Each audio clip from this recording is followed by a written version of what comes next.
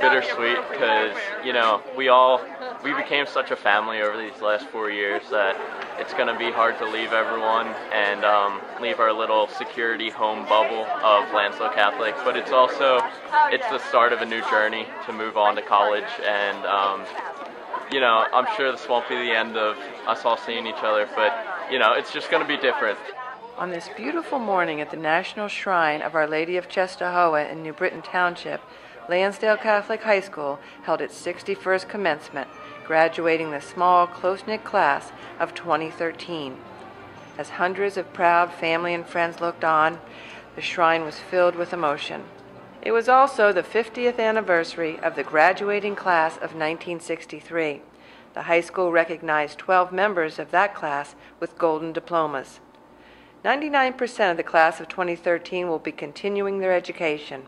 Over $16 million in grants and scholarships were awarded.